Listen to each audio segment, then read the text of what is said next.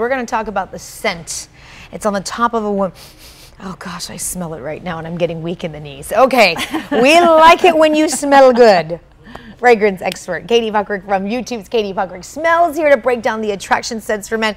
Just in time for Father's Day, a lot of people may be buying some, nice stuff for their dads. Good to see you again. Good to see you, Shally. Okay, so let's talk about this because this is something that I learned too. I even learned that scent can make or break a marriage. Like people get divorced over it. It's so sensitive. Yes. Your partner's smell. Absolutely. I mean, people are actually initially attracted to each other because of their own built-in smell. I mean, it's the factory preset smell. People are attracted to the person who's going to complement their own natural smell. I know. My husband got me from that smell. He walked in the room, he walked by and went,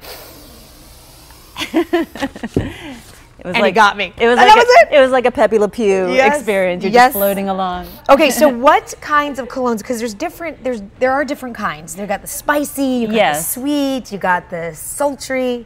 Well, the things that people, I get questions all the time on Katie Puckrik Smells from guys who say, what will attract a woman? What is it? I need that magic potion, that magic bullet. I just need those women to follow me. Well, that's like saying, what food do all women like? What is all women's favorite color? There's no such thing.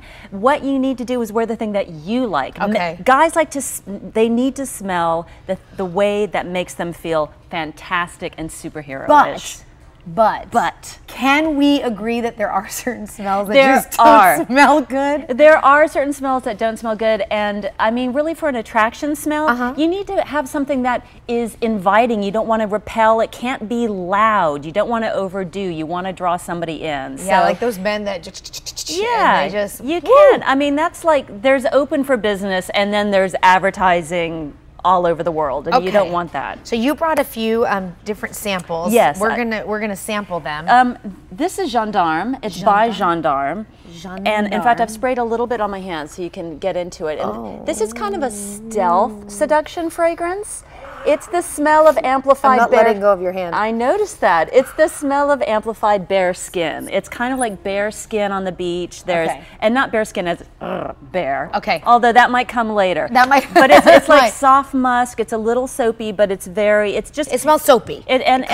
Clean, and also a little bit like you just think about nudity, which is a good thing. Okay, Prada. This is Amber Pour Homme Intense by Prada, and this is on this hand here, and this is a little sensual and inviting. Now you're making a little squinchy face there, Shally. Yeah, but that could be because I have baby too, and I'm really sensitive to smell. You but have that baby. Doesn't. Well, the thing with this is that it's got a little bit of chocolate, a little bit of patchouli. You don't like the chocolate. I'm not into that. And a little bit of leather. So it's everything that you like to lick and lie on, which is a positive thing when you're thinking about inviting seductive fragrances. Okay, let's go to the third one. Now, this is a little bit of a goof-proof magic potion fragrance. One's still in my nose, okay.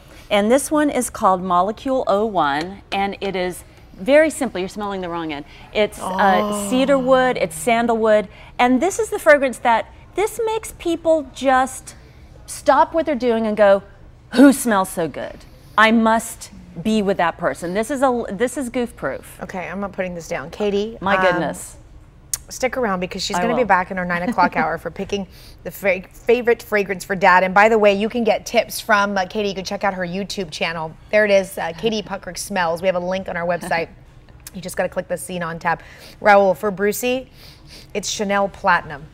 It will take me down to the underground so fast. Like he could do the worst thing in the world and he could just go done. Yes, baby. Whatever you say, my love. This is good too. What do you wear, Raul? I don't wear anything. I wear me. I don't. You did not just say that in your out loud voice. I had nothing. I'm going to ask Kate, because we're talking to Katie later. I ask about how much is too much, because even if that is good, what your husband wears, there's a threshold. No. Or you don't bathe in it. I always ask her the same thing, because there's a lot of people who simply wear too much makeup. Oh, yeah. Are we moving on?